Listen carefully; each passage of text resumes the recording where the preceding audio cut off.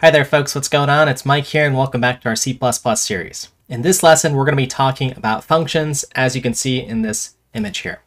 And functions are a way for us to repeat work, or mathematically you can think of them as given a input or multiple inputs, you get a single output from that function. And this again allows us to sort of break up our work into smaller pieces. So C++, like any other programming language, has functions, and let's go ahead and take a look at how they work. So above me here, I've got the CPP reference page on functions if you want to know how they work or just get a different perspective from what I'm going to present here. But let's go ahead and work from the diagram that I have here. And the first thing that we want to know about a function is that it has a name. This is how we're going to refer or call that actual function and use it in our program. So the next part of a function is the actual parameters that we have. And we can have multiple parameters or no parameters at all. So this is parameter 1 and parameter 2. And the things that we supply or will substitute in for the values of a and b, those are the arguments of our functions. It's a little bit of a technicality, but that's okay. You don't have to worry about that. But just know that we can have as many parameters as we'd like. A general rule of thumb you'll learn is having no more than 5 parameters is usually good. Once this list gets too long, well, then it's hard to keep track of. And the last part of this function here at the top is the return value type. And that is what type of value are we going to return? Is it an integer? Is it a Boolean? Is it a string? Is it some other custom data type? We have to specify in C++ what exactly we're going to be returning. So in our actual function here, and this is the function body, which I'll just write here, the body of our function. This is where we do our actual implementation. So what happens between the curly braces here is our function body, or where we're doing the work. Now, this function is pretty simple. It's just an add function, and we are returning just the sum of, well, the 2 parameters, whatever arguments are provided there, a plus b. So overall, this is a pretty manageable function that we have here, and functions, of course, can span or be as large as we'd like. Again, some rule of thumbs are usually keep them the smaller the better, and try to break things into smaller functions. So the last thing I want to say about this sort of anatomy here is that the full function signature consists of the return value, the name of the function, and its parameters. And I'm just going to label this as the function signature. And this allows us to know if we're doing something different. For example, this function it very specifically adds 2 integers, but we could also have another function that adds 2 floating point numbers, or 2 doubles, or any of the other data types. And that would be considered a different function in C++, and we're allowed to do that. So with that said, let's go ahead and look at writing this function in C++. And I'll talk a little bit more about some of the caveats that we have here. So what I'm going to go ahead and do is I have set up a main file here, just like this. Looks like our skeleton program that we've been using previously. And I'll go ahead and write our function. And let's go ahead and just add 1 and 2. And the return value will just be, or rather, let me specify the parameters before I get ahead of myself. The return value is just a plus b here. And if we actually want to call this function, let's just go ahead and do add, and then 1 and 2 here. And these are the arguments. Arguments are 1 and 2, a equals 1, b equals 2. So that value here, a, we are essentially placing 1 inside of it, and the scope of int a here is just this body of the function. Remember we talked about scope before, and this follows our scoping rule. It's just the same. Between these curly braces, this is where the value a will exist. So if we call this function multiple times, that's okay. And the same applies for b. Now, in order to make this sort of a useful example, let's go ahead and just do a cout. So from the cout object, we can print out what the output is here. And we'll just do something like this. And let's just go ahead and compile this. Again, nothing specific about C++ 17, but I want you to get in the habit of using the modern language. And we'll run this and see the value is 3. So that seems to work here. Very good. Now, a few things I want to talk about with functions is also regarding this function signature that we have here. Sometimes this is also known as the declaration, and then we have the definition, or how the actual function acts. And this is important because C++ needs to know whenever it sees this add 1, 2, what exactly is going on, what value are we returning, and how many arguments do we have in here. So for instance, let's go ahead and just make a little mistake here and remove one of the arguments. Let's assume we only supply 1 here. And we're going to see this error here. Too few arguments to function int, and it's supplying the function signature here, that it returns an integer and takes in 2 integers here. You won't see the names of the actual parameters being supplied, A and B, but that's okay. You can sort of understand that this is the same function here. So let me go ahead and undo that. And the other thing that we have to know about C++ is it has to know about this function before we use it. So for example, I can define and declare this function below our code, and let's see what happens here. So I'll recompile because I've made some changes and I've saved my source code. I'll hit enter and it says add was not declared in this scope. So basically C++ is saying if I'm reading this program top to bottom, I can't find this function. So there is a way to solve this if we want our main function to be the top of our program, for instance. Then what we would do is we would go ahead and just provide the function declaration or the signature that says, hey, this function exists. So you could write add int and put a semicolon here and recompile it. And then C++ sort of calms down. It sort of in a way says, okay, I believe that you have this function here. This is the function declaration. And we have what we say forward declared this function declaration as sort of a promise to the compiler that says, hey, this exists.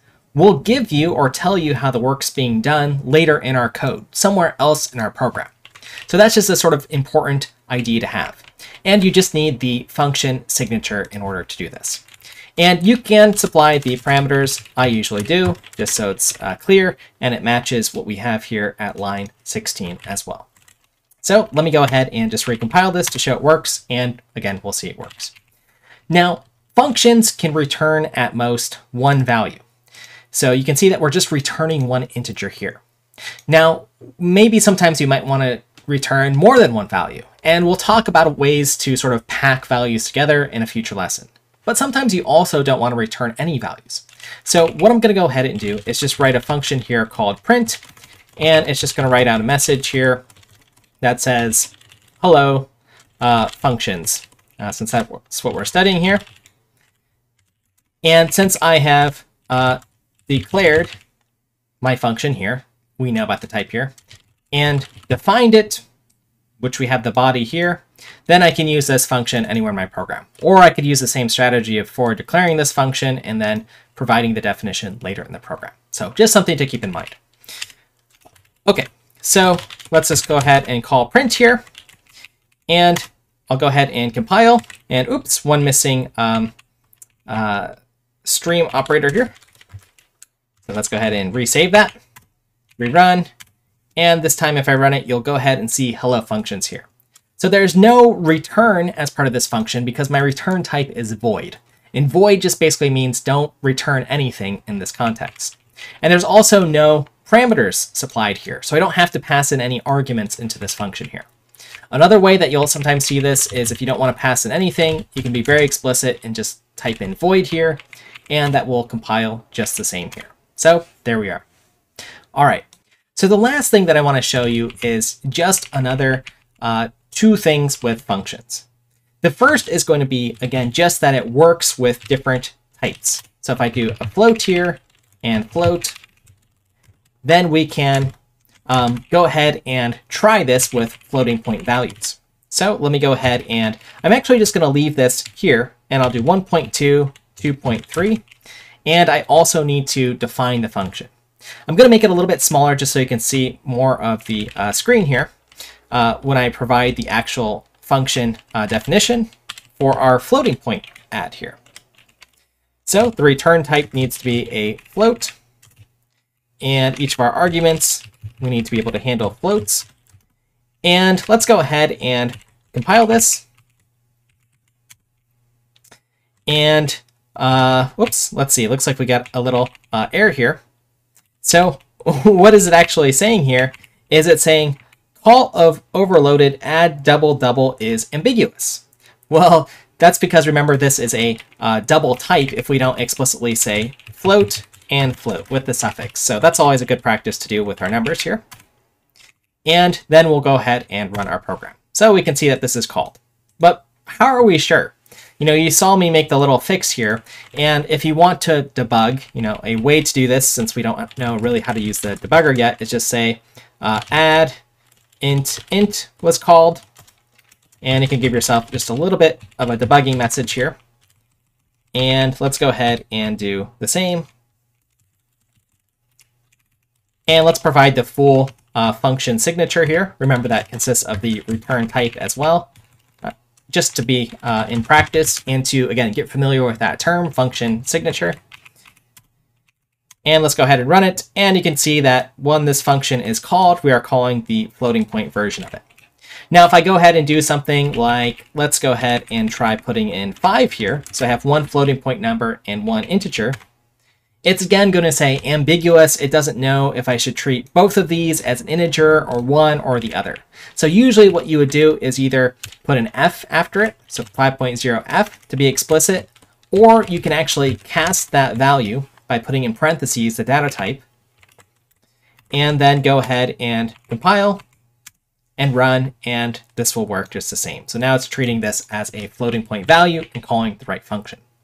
Okay, so now you can see that we have basically a way to create two of the functions. We can name them the same thing, add, because that's essentially what we want to do. That's probably the best name for this function. And other languages like C, for example, you can't share the name here. C++ is able to figure out that these are different calls to add or different functions based off of the function signature. That is the fully qualified, the name, the number of the parameters that we have here, and the return type makes up the function. Now, I just want to show you one more way that we can sort of specify the function declaration or declare functions, which you might occasionally see. This is a newer style where you can put the return type as a float here and just do auto like this. And that will also work here.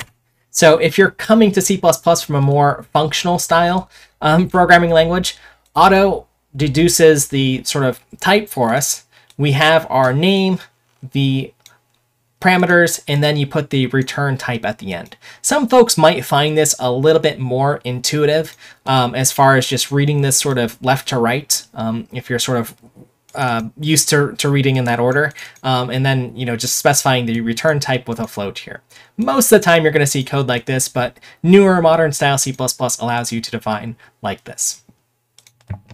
So folks, that was an action-packed lesson on functions. We learned a little bit about writing our own function, the add function, that we can have functions that return exactly one value or no values by using void, the ability to name functions the same thing, and just a handy way that you can specify the declaration by using that more sort of functional style C++.